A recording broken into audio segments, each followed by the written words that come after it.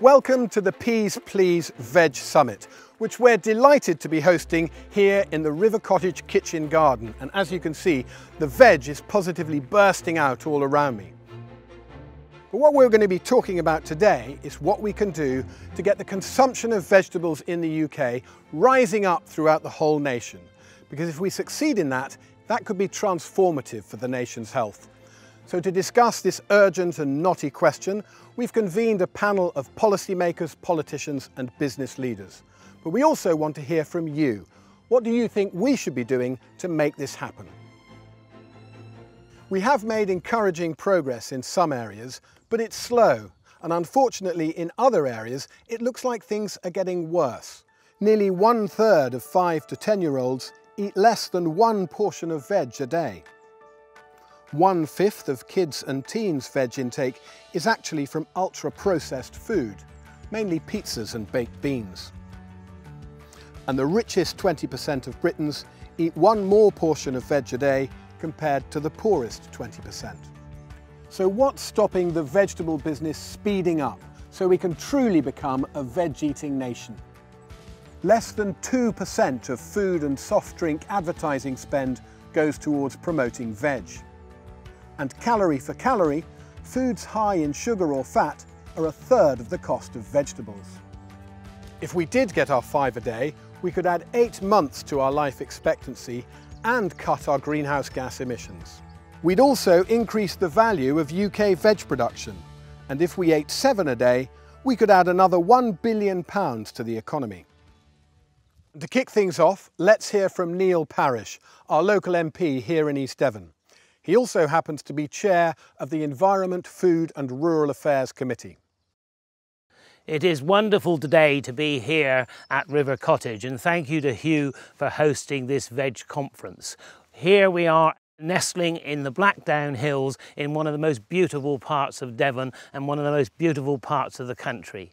We have an opportunity now to get more vegetables eaten by our poorest in society, by our children, and make sure that veg is promoted across all that we eat. As we move away from the Common Agricultural Policy, we have a great opportunity now to link what we are producing on the land to what we are eating, and that is absolutely essential. So I'm looking forward to the conclusions of this conference so that we can build up government policy to actually deliver this and make sure more vegetables are eaten and we eat them more regularly.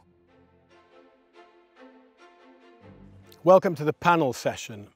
2021 is undoubtedly a year of opportunity, with COP26 coming up later in the year. We have a United Nations push on fruit and vegetables, and we couldn't have a better team than this panel to talk about making the most of this opportunity. I'm delighted to be joined by the DEFRA Minister, Victoria Prentis. Her responsibilities include the National Food Strategy, farming generally, including the much discussed Agriculture Bill, and COVID-19 issues related to food for the vulnerable. And I'm thrilled that we have Baroness Rosie Boycott, a crossbench peer who was leading on food strategy in London with Boris Johnson a few years back. She's also a trustee of the Food Foundation and Veg Power, and she's the chair of Feeding Britain. Alan Dangour is a professor of food and nutrition for global health, and he's also director of the London School of Hygiene and Tropical Medicine's Centre on Climate Change and Planetary Health. Sarah Bradbury is Group Quality Director for Tesco, driving their affordable, sustainable and healthy food for all commitments. And from the Compass Group, we're joined by Charlotte Cool, Director of Communications and Corporate Affairs at Compass. Compass serve up more than 1 million meals a day to, among other places, schools, hospitals, offices and factories. So this is a panel that really know how important vegetables are to the health of the nation. But we also know that they need to be doing so much more, they need to be working much harder for us. And so we're going to talk about what we can all do to make a difference. I want to start with Victoria Prentis. Your government has an obesity strategy, it's got a food strategy, it's been talking about 5 a day for a very long time. And yet I think we sense, well, and we have the statistics to be pretty sure that after all this time, we are stuck on the business of getting more people, especially young people, to eat more vegetables. Why are we stuck, and how are we going to get unstuck? It's right that we are stuck. We have made some tiny pieces of progress with the 5-a-day strategy, and it's quite well known in the national consciousness. However, with children and with poorer demographics, we really are not making the breakthroughs we need to make. So we need to recognise that, and we need to work on it. We've got a big food summer ahead of us going into the winter. Henry Dimbleby is going to publish his report, which I think will be very challenging for government and very groundbreaking, in about a month's time, in July. We then have 6 months as government to respond to that. We've got processy things to do, which are important, but fundamentally, I think we need to get excited as government about growing and eating more local, sustainable British produce, putting the right money into promoting horticulture, and then some really exciting work with schools and advertising to make sure that that feeds through to the population. Well, you mentioned advertising, but of course at the moment, less than 2% of the advertising spend on food and drink is spent on vegetables. Considerably less. Well, it's about 1.9, but yeah. I mean, it's a pitiable amount. Yeah. And so what's coming in the other direction is a barrage of junk food advertising. We have heard some noises from government that there is going to be action, particularly on junk food advertising and the watershed. We've heard rumblings for a long time now. Is this the year where we're going to see decisive action from government to achieve the target of halving child obesity by 2030? I hope so. I personally think a lot of positive messaging is part of the solution. If you eat one more portion of fruit or veg a day, you are not eating, by its very nature, something that wouldn't be as good for you. So I think promotion is probably going to be the key to this. Yes, of course, as government, we have to work on things that we don't like, things we want to regulate, things we want to ban. But I suspect the way we're going is lots of positive promotion. Advertising doesn't have to be paid for by government. It can and is being paid for by supermarkets, for example. At the moment, there are some really exciting advertising campaigns, and there's also one by the Food Foundation. They're doing great work in this space too, so I think we should recognise that. But I think working with children at the very beginning, we know that those early years are really critical to the way people feel about food, touching food, playing with food, putting it in their mouths and then ultimately eating it, is really important. I used to teach cooking to a after-school class of reception age, and they just wanted to play with food like a toy, and there's nothing wrong with that. And we know that these early stages really make a difference to what they will want to eat when they grow up. I heartily agree with that, and I think most of us on this panel know that you've touched on many of the right things there, but talking about them isn't the same as delivering them. And so what assurance do we have that the government is really going to step up and have policy and also restrictions, for example, on junk food advertising, that will help to deliver these ideals that we can talk about? Completely fair. I don't want to hog the conversation, and there is an awful lot that we need to talk about. We will do the regulatory things we have to do. We also need, though, to work with retailers in the way that we've also learnt about during the last year. Maybe this is a good moment to bring in Sarah. Well, Sarah, you're here on behalf of Tesco, but maybe you're also here on behalf of the retail sector.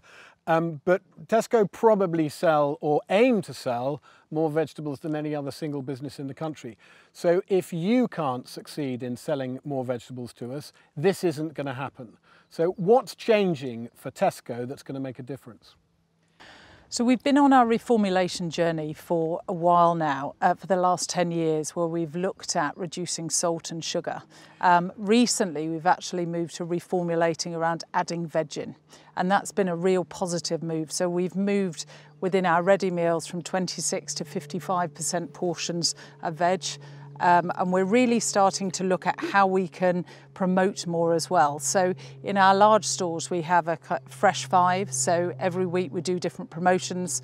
We've just launched in 400 of our smaller stores, we're calling it Fresh 3, but actually how do you sell more at a better price, because we do know that one of the big barriers is around price and actually visibility. So making sure that we've got more promotions on healthier products, especially in the smaller stores, it is really important. And then regulatory wise, you know, we really welcome the changes that are coming next year from the obesity strategy.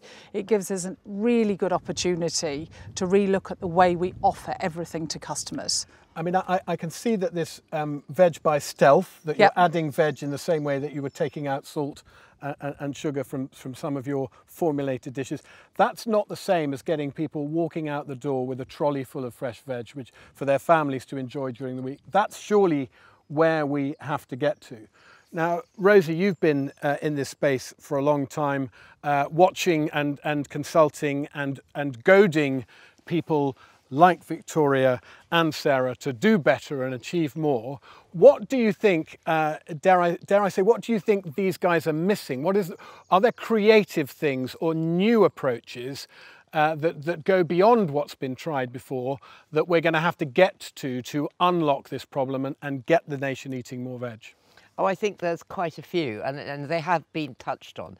We've definitely got to promote veg in a very serious and big way. And I think you'd only have to look at the 98% of advertising that is spent on fast food, the types of cartoon characters, the inducements, and if you go online, well, it's quite frankly, it's everywhere.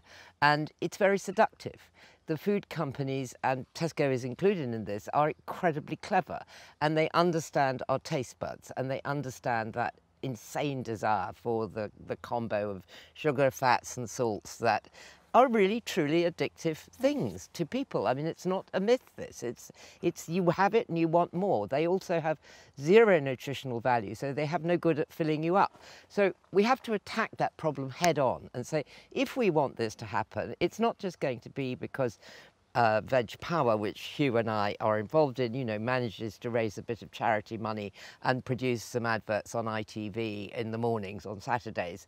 They've really got to thump it home and say, this is fabulous. But you've got to do a lot more than that. Henry Dimbleby's food strategy is going to try to look at the system.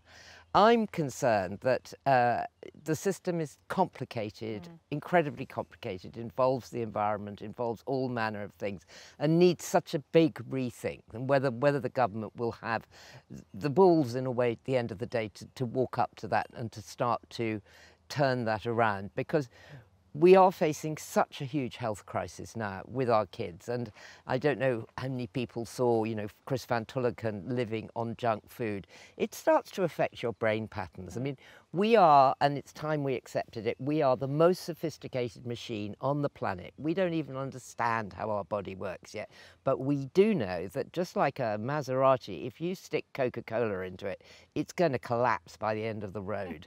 And we are not our best, and these are issues of human rights and poverty and equality. So it's a very, very complex picture, and I've been an advisor on Henry's strategy, so I know the scope that he's trying to achieve, and I guess I worry whether any government's going to be ballsy enough to completely walk up to it. Do you think there's a danger that the food strategy is almost too big picture and we need to get very specific, which is what we're talking about today, about getting more people, especially kids, to eat veg? I think that as a sort of priority that could maybe leapfrog the other issues. I think that that's absolutely true, and that if we can start the process of kids eating veg, and I'm very keen on what Victoria says, and I'd really like to see it backed up by government action, get localisation, I mean, nobody will be able to grow quite like you do, Hugh, but get local growing, because also that works into our climate goal, that works into our biodiversity goals. These are win-win-win situations right the way down the train. And we absolutely have to start doing that. And I think that we do run a real risk right now that the power of the multinationals, who I think are fighting a bit of a rearguard battle, we have to, for instance, as the Food Foundation has said in their reports, if you want to buy healthy food is going to cost you about 5 times more to buy the calorific value in vegetables than it's going to cost you to buy it in fast food and fried chicken. That's a mighty problem that you cannot expect your average consumer on their own to solve. It doesn't matter how much education you give them in schools, how many kind of bananas or whatever you wave at them, it's got to change. And if you look at also what early years are doing, I find that the lack of strict regulation around introducing of solids to babies, some of these pouches which are sold looking like green with nice lettuce leaves and cabbages on them. Reality is they're 80% pear and banana. And I've tried these things and they're like eating boiled sweets. So we're educating people at 4 months old to have this high sugar demand. They're never going to like a cabbage. So right the way through, we need a much, much tougher approach. And I do think that... Can I just I want to bring in everyone else as well.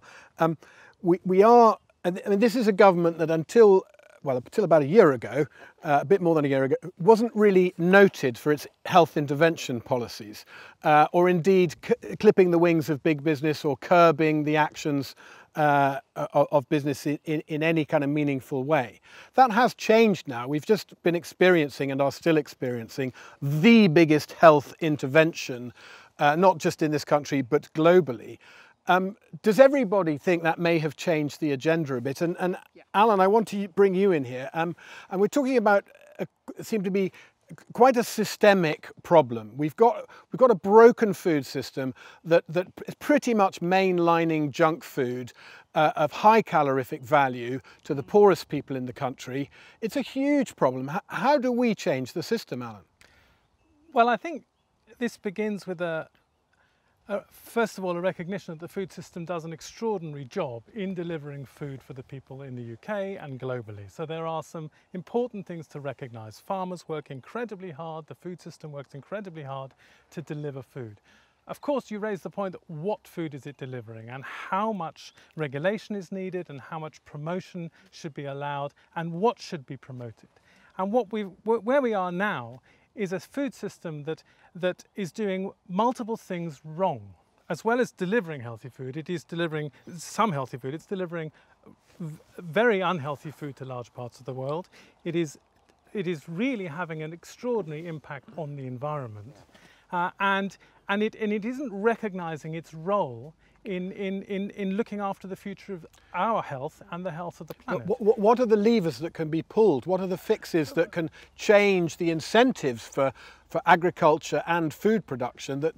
I mean, is it going to take government intervention? The first thing that needs to happen is the government. The food strategy is a very interesting case in point. It is for the first time recognising that these things are joined up. They're not just little silos. I produce food, you do health, you do education, whatever. But these things are joined up. And without that bigger picture, grown-up discussion about the interconnected nature of these things, we can't move forward. And that's what we've done so far. We've kept everything separate, and that has led to this disjointed and disconnected policies.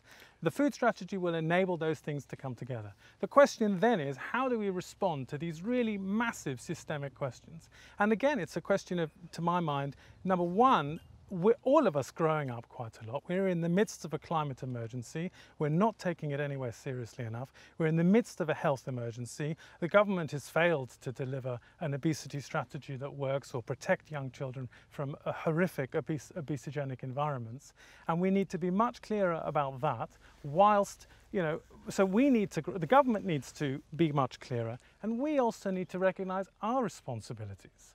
And enable people to make the right choices and support them to eat healthily in a way that doesn't destroy the planet. But is it naive to suggest that significantly increasing the amount of veg we eat would make a really big impact on health outcomes and even on the burden on the NHS in 5, 10, 15 years from now, and on the climate issue? All right. I mean, because I've been among those who thumping loudly saying, yes, it really is that simple. Eat more veg, these things will happen. So there's clear epidemiological evidence that eating a diet which has more fruit and vegetables in it is better for your health. And that's very clear, very consistent, shown. That's why the UK, the Public Health England Eat Well Guide has a large proportion of fruit and vegetables and complex carbohydrates from grains and brown flour and those sorts of things. And can I ask you also to be the one to say it's also true that moving to a plant-based diet will help the environment and combat climate change? There is no question that the elephant in the room, unfortunately, is the elephant, which is so there's no question that we need to move to a plant-based diet. And the exciting thing there is that this move is already happening. So we can see the amount of meat being eaten in the UK is declining. That's very clear statistics. We can also see from analysis we're just producing shortly to be published is that there is an increase in the amount of plant-based foods being consumed, plant-based alternatives being consumed, especially by the younger generations, but also by older generations. So there is a switch. Why is that switch? It's because these alternatives have become more the norm. They're being supported. The industry is taking a major role in making them more available, reducing their price. And I'm pretty confident that there'll be a transformational change in the availability of alternatives, in these alternatives to meats in the future. There is no question that a plant-based diet, a majority plant-based diet, I'm not saying vegan, I'm saying a majority plant-based diet is better for human health, and clearly it's better for the environment. And making that shift at a global scale, at a national and a global scale, is absolutely essential if we're to tackle the combined health and climate emergencies. But no reason at all why we shouldn't lead the way. I want to bring Charlotte in here. Charlotte, if Sarah and Tesco are responsible or trying to sell more vegetables to the nation than anyone else, I think I'm right in saying you're probably putting more food on plates for the nation than pretty much any other business.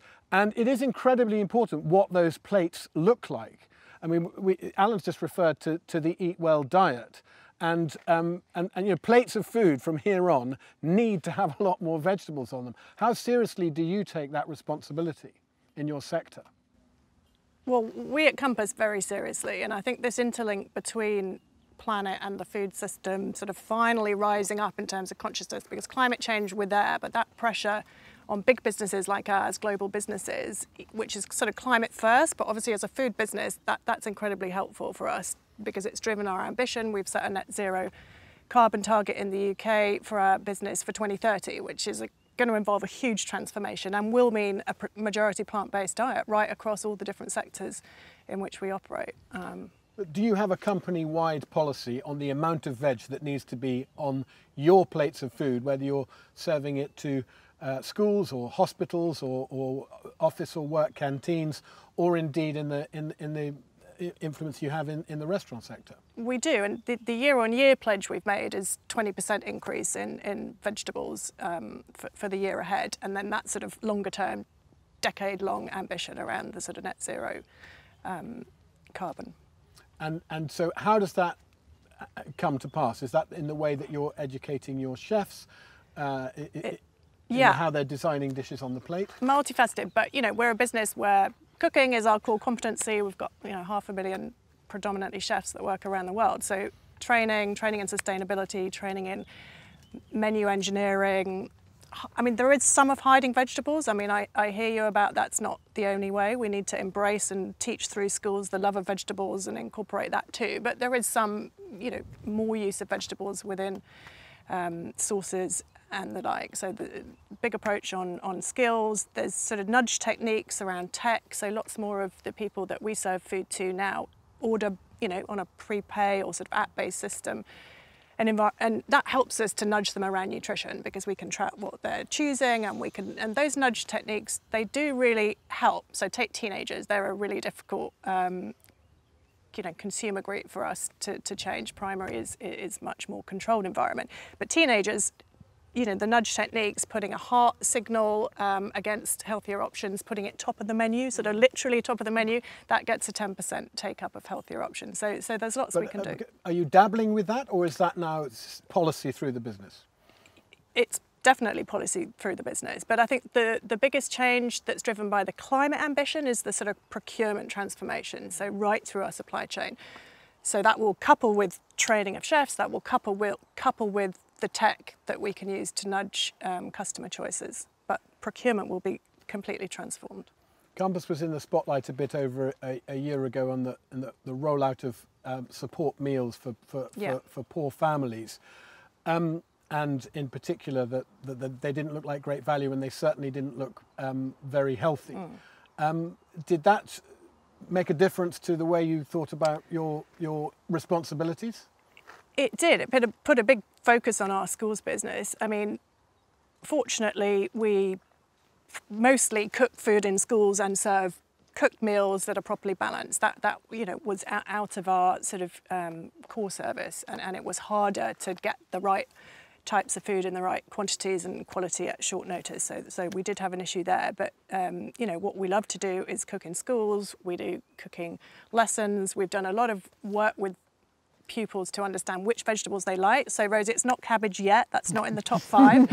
But probably not broccoli either. It is broccoli. Oh, it is. Okay. Broccoli is, and actually knowing what they like, having a hero vegetable a week, you know, making it fun and engaging. Those things really help. But for government, I think in primary schools, it's a regulated environment. It's so important to get those habits in, and you can do it because you can control what kids are eating. You can get participation up. It's not full participation in school meals.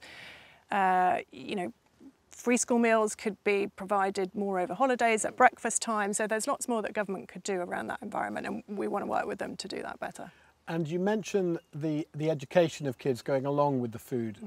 Do you see yourselves as partners of the school you're in? And I mean, do you actually have dialogues with the heads and the teachers to make sure that the food that you're putting on the plate meshes with the way children are being educated about food? Yeah, we do, and it is a partnership because we have the nutrition expertise, so that's what we bring to the school in the discussions. Actually, the difficulties we had through the COVID period actually made head teachers get more involved and talk to us more, which was really valuable for both parties. So we've got more engaged with schools over this period of time. So I think the change we can drive is much bigger. British horticulture could and should get a massive boost if we succeed in the sort of aims we're talking about in this discussion. Are there specific ways that we can support people who grow vegetables, whether we're buying them to supermarkets or whether we're DEFRA looking to support our farmers? Yes, and we're looking at them very hard at the moment. I'm from a horticultural background. We grew plums as I grew up. That's one of the reasons I'm called Victoria. Won't surprise you to know. Fantastic. I'm so delighted to hear that. But and I'm certainly not the only minister in DEFRA who is very sensitised to the importance of the horticulture system. Our Secretary of State comes from a strawberry farming background. But despite that, the figures are enough on their own. We grow 53% of the fruit and veg we eat in the UK. We grow 16% of the fruit, which gives you some idea of the scale of the problem, but also the scale of the opportunity, frankly. We're going through an extraordinary time in British farming. We've left the Common Agricultural Policy. We are now rewarding farmers in a completely different way. Many of these schemes have the environment and biodiversity rightly front and centre. We will slightly, however... Do they have British horticulture front and centre too? Slightly separately, we are going to have to reward people and incentivise people to go into horticulture.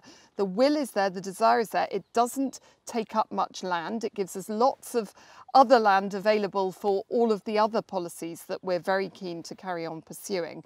But intensive British horticulture is very much something that we want to promote in DEFRA. We've got pilots going on at the moment of our sustainable farming initiative.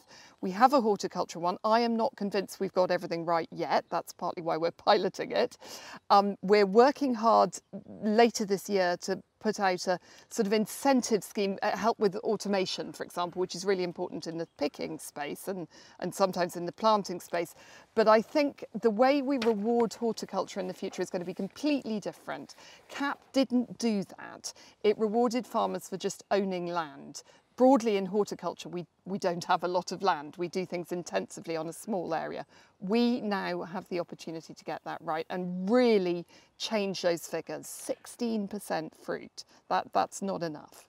We could be much more self-sufficient in grain veg. Rosie? I'm very, very happy to hear that that's the government intention. But I mean, I fail yet to see the, so to speak, money where the mouth is. Because if you just took the fact that most procurement of, say, apples which go into schools, those apples are not British apples. They're coming from China. They're also super sweet and kind of quite weird because they have been modified.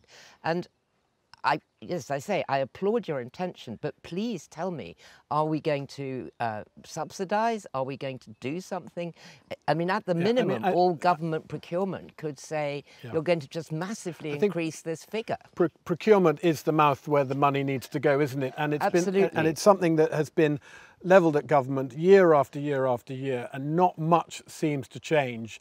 And British horticulturalists, veg growers, in my experience, feel like the poor relation of the poor relation that is farming. And we've never been rewarded in the old CAP system, and now this is our opportunity to put that right. We're doing a review. It's not in the Elms, Victoria. I mean, well, we are. It is part of the sustainable farming incentive. It's not. I don't think we've got it right yet, but we are actively piloting at the moment. Okay. On procurement, we are reviewing the government procurement rules this summer. So this is the moment to have your say. As someone who's spent a fair amount of time in my TV work levelling these issues at both government and business, I hear a lot about pilots and I hear a lot about trials.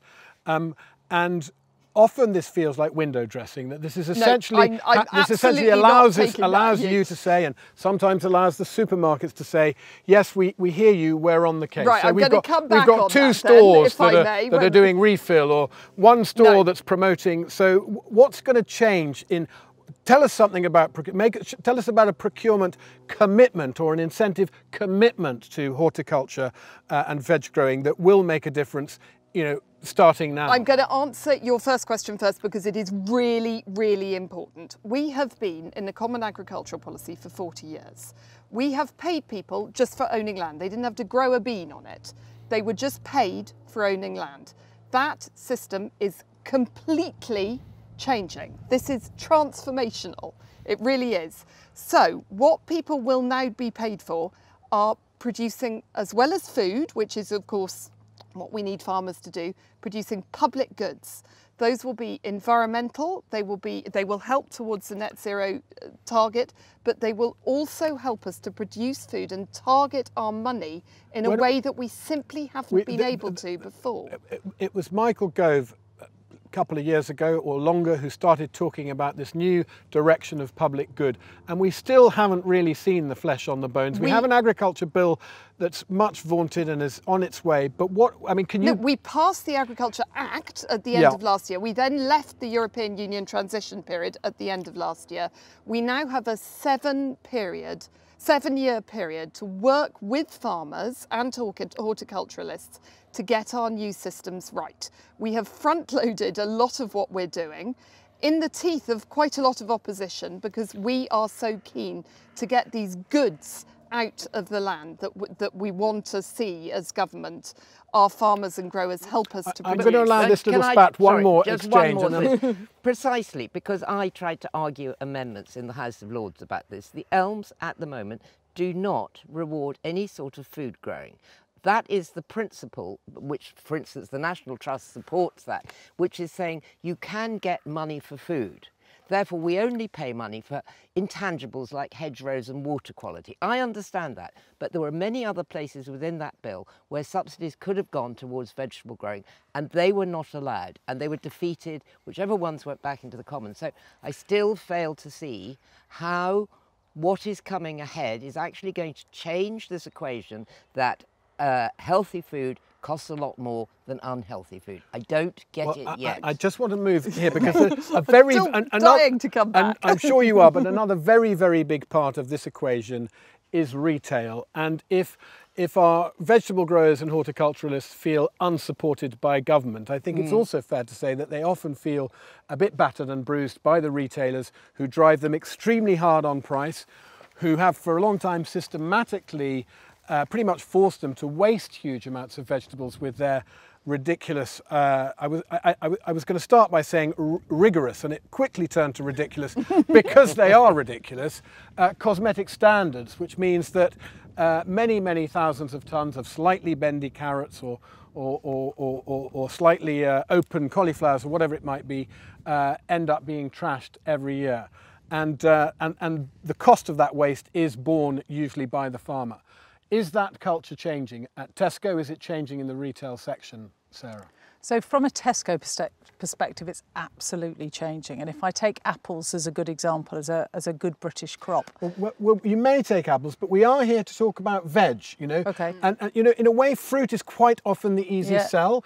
When you're talking about putting healthy food through to children, children are quite happy on the whole to eat sweet apples and bananas and things like that. So I would really actually like you to give me a veg example rather than a fruit example. Okay, I'll give you a potato one to start with, which isn't quite there, but I'll start there and then we can move forward. This will be the people growing spuds for the crisps you sell, or? So the potatoes, customers do want certain kind of potatoes. So we do know that we will put our products into different specifications. So whether it's our entry tier, whether it's our mid tier, or whether it's our finest tier, but customers don't want massive potatoes. So the collaboration between two of our suppliers to ensure that actually a mashed potato site was put on the packing site meant that nothing was going to waste. But take carrots, for example. I'm glad, because I was going to say, let's get away from potatoes, because they're not going to solve the health crisis by getting people to eat more potatoes. Carrots will make a difference. But from a farming perspective, trying to ensure that we take the whole crop is the same, whether it's a strawberry or whether it's a potato or a carrot. So carrots and parsnips. I've visited farmers. I've literally seen farmers weep at the amount of carrots and parsnips they were being forced to throw away because of supermarket cosmetic standards. Are your carrot suppliers throwing away fewer carrots than they were 5 years ago? Yes. How can you be sure of that? What have you done to make that happen? So we have our food waste targets, as you're aware of. So we are halving the amount of food waste across the entire supply chain. We started with our own operation because it was something we could deal with first. You're counting waste at the grower, because you can do that relatively easily by changing the food you waste round the back of the supermarket, but it's what you're causing to be wasted at the farm gate that is the significant problem. So we know all of our growers, wherever they are around the world, and it's important that we have a relationship with them. We have the same standard in the UK as we do kind of importing as well. And to take something like the carrots, we have a specification variation. So if they aren't something that we think customers would buy, we've got our perfectly imperfect range that we would still sell those products to customers and put them in a different packaging so that we know that people will still buy them, and actually they sell very well when they are sold at a discount. So to ensure that we support farmers the whole way and actually have conversations with them, and we have 10 sustainable farming groups where we actually work to really understand that, and they're led by the farmers so that we can understand how we can improve the way we work with the farmers, whether it's further upstream, whether it's further in advance, so that we can make sure that we are supporting our farmers to ensure that we can take as much of the crop as is absolutely possible. Charlotte, you're also buying directly from farmers, veg growers on a huge scale, and to supply an operation that runs on extremely tight margins. Have you changed, or are you changing the way you work with farmers to ultimately get more veg on your plates? Absolutely, just by tracking our food waste much more closely. So all our sites will now have food waste measurement, and that sort of iterates back into the supply chain. So that gets better all the time. Obviously, we don't have the cosmetic issue, and the training piece we talked about, you know, is very much about encouraging the use of a whole carrot. So we put peelings into kimchi, so we don't waste anything. There's just a couple of other things I wanted to pick up, which were really interesting earlier. So you talked about this perception that healthier was more expensive, and I guess retail is a very different model to ours, but in our industry we're a low margin business. We can't sell our services for more to our clients. So we are going to bring about our transformation to plant forward without being a higher cost. So that's very critical for our part. So I think it can be done in our industry, and we will pioneer that. And the other thing I wanted to talk about was government procurement. So half of our business is government contracts, either directly or often it's through local authorities. And we would really welcome more regulation, more requirements. We're 80% already local seasonal British produce, but that is the way to drive change at scale. So I think that's really interesting. I mean, I basically hear Charlotte saying to Victoria, government procurement, we deliver that, bring it on. Please give us the policies, give us the restrictions and the focus to make this happen. And really briefly, the most important thing Charlotte said to me was that local sustainable British doesn't have to be more expensive. So when we do our procurement review, which is taking place this summer, it is really important that that message is hammered home. Alan. Can I just say how important this is? How important it is to get this right? You know, we haven't got a lot of time. We've got a climate emergency. We have a health emergency. We need to increase the amount of fruit and vegetable that's available for consumption for everybody in this country. That's for three reasons. Number one, it will improve the health of the nation, and this is the unhealthiest nation in Europe. Number two, it will reduce, because we import something like 60 to 70% of our fruit and vegetable into the UK, it will reduce our environmental impacts in those other countries. We are having a devastating impact on other countries. Half of that imported fruit comes from climate vulnerable countries. So they are already at risk of significant environmental and climate change, and they won't be able to produce those. Our consumption of their fruit is having a negative impact, or fruit and vegetable having a negative impact on their environment. But number three, the security of the food supply in the UK is dependent upon a UK food policy that puts front and centre the need for us to produce food here in the UK in an environmentally sustainable way. And we cannot continue this over-reliance on other countries for our food.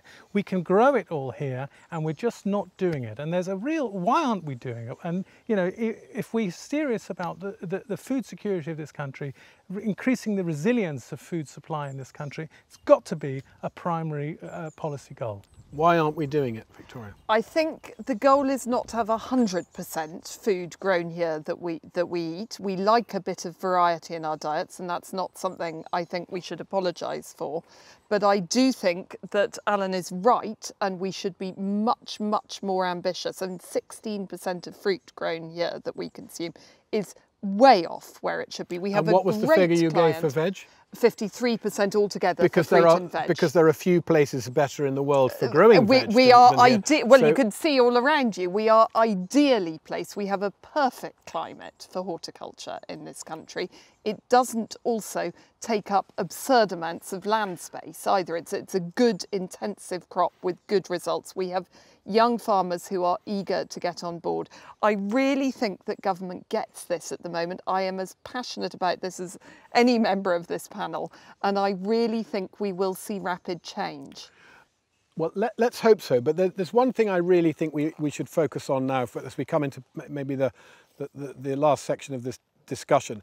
If we do start delivering on if government starts delivering and business starts delivering and food service really work together to make these things happen, there's still a danger that because of the really worrying food inequality that we have in this country, that even if we start to see the dial changing at some levels, the poorest families and perhaps those who most need a boost in their diet and more vegetables to help them to be healthy could still get left behind. And Rosie, I know you feel incredibly strongly about this. What are, policy-wise, how do we tackle the dietary inequality issue?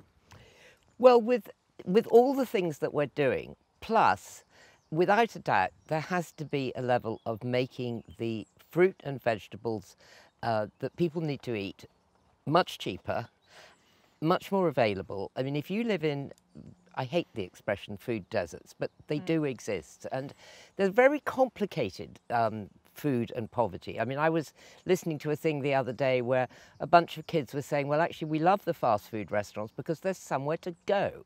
The truth is that if you're in the lowest percentiles of income. You're also in the lowest percentiles of all sorts of other advantages. You may not have somewhere to cook. You certainly aren't going to be getting education at school. Your school meals may not be that great. Your parents are probably time poor and stressed.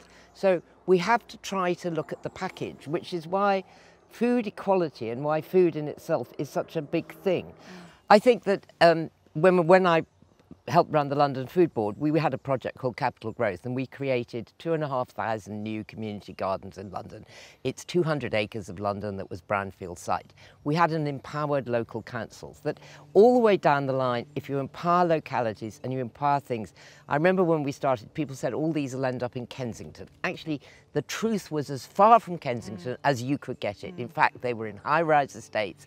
People wanted to do it, and we have disenfranchised people from it. So a lot of effort, some money, and a big advertising campaign and a big campaign around it could bring that back. But there is also going to have to be some effort from government's end. It is not all about education, and it drives me nuts when the industry says, oh, you just need to be told that it's good for you to eat vegetables.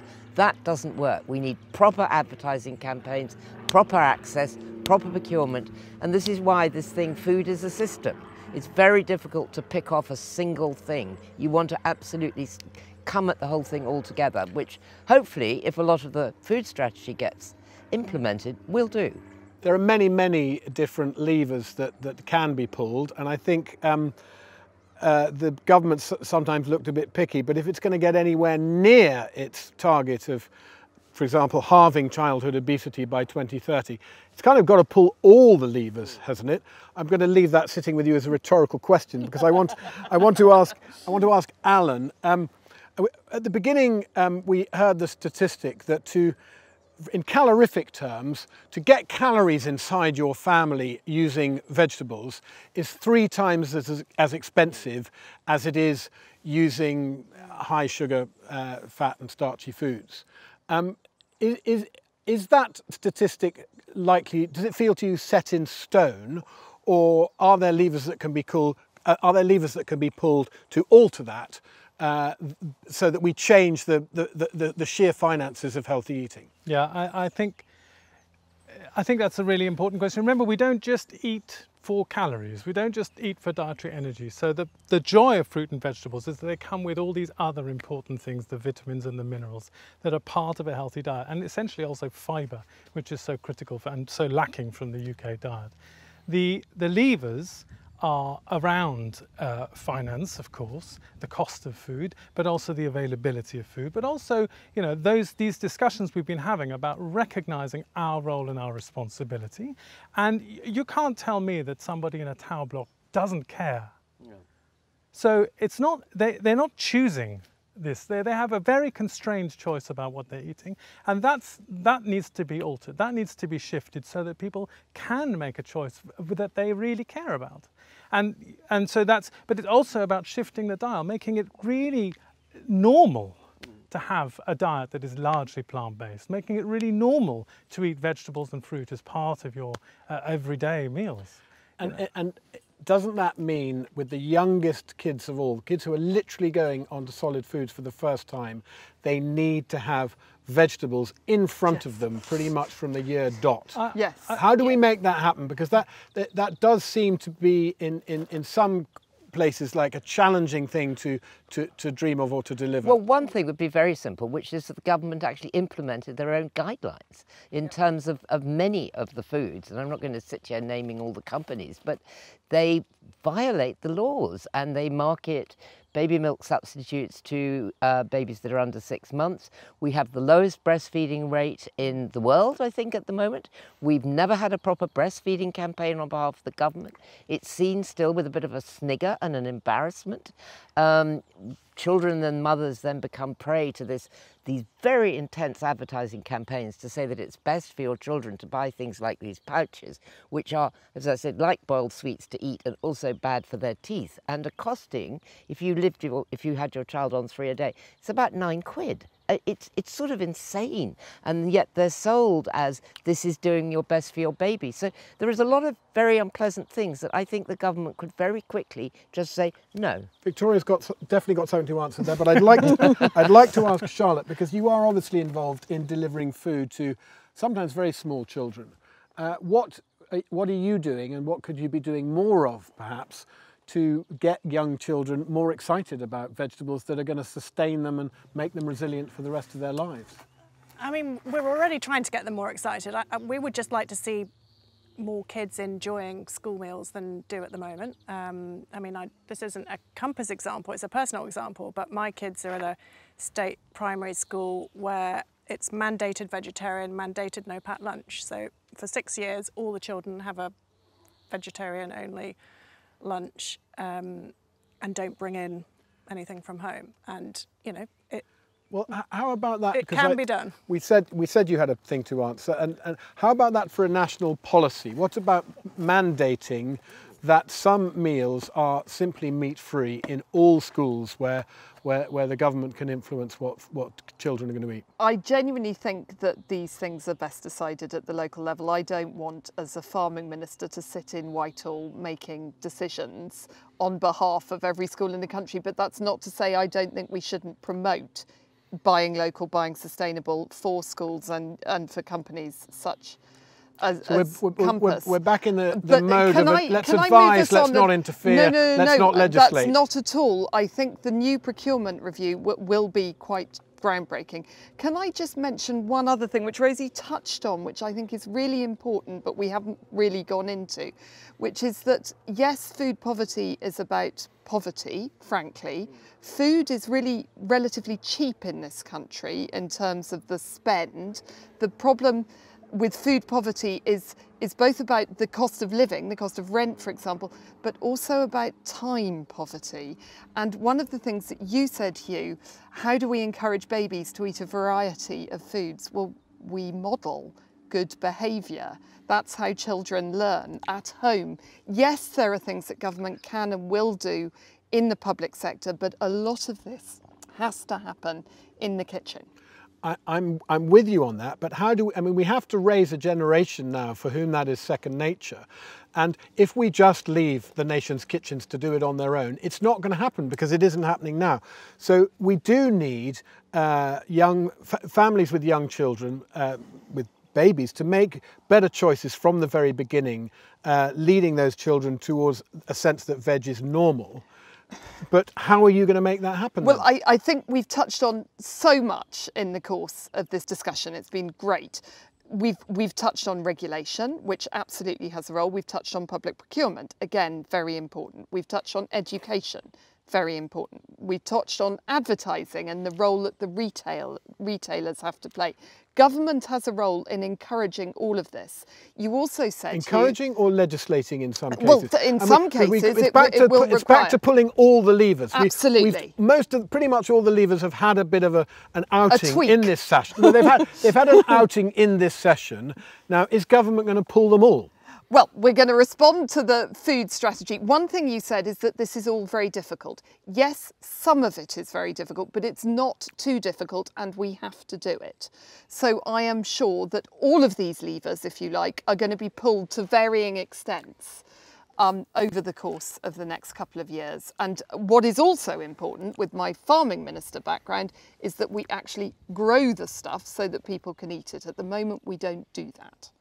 Thank you very much. And reluctant as I am to let the government have the last word, it was starting to sound like commitments to pulling most, if not all, of the levers we've discussed today in forthcoming policy. So let's hope that that happens. Thank you very much to my panel for keeping everyone else on the panel on their toes and for sharing their ideas on this incredibly important subject. It's not just about what we think. All those of you who are watching, we'd love to hear your comments.